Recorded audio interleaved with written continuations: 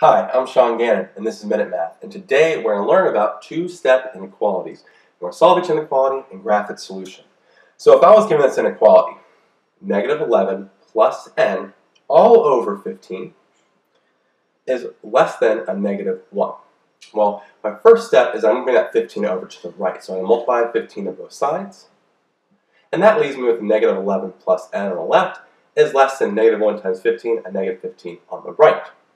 From there, then, I need to add an 11 to both sides. So to add an 11 here leaves me with n by itself on the left, and negative 15 plus 11 is a negative 4.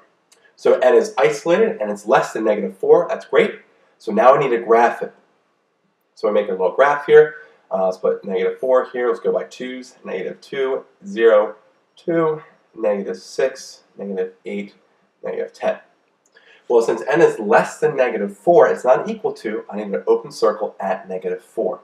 Then from there, since it's less than, n is less than a negative 4, my arrow goes to the left. And there we go. A better arrow there.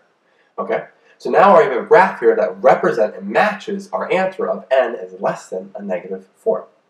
So let's recap here. We're given a negative 11 plus n all over 15 is less than a negative 1. I multiply 15 on both sides, which eliminates the 15 there on the left, and gives me a negative 15 on the right. And on the left-hand side, I'm left with negative 11 plus n, and we have a less than still in the middle.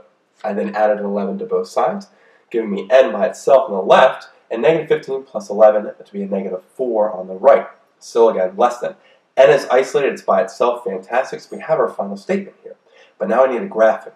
I have an open circle at negative 4 because it's not equal to, it's just less than, so I have an open circle there. Then from there, I shade to the left because we said n is less than a negative 4. Shade to the left, there we go. So now we have our graph that matches our final answer of n is less than a negative 4.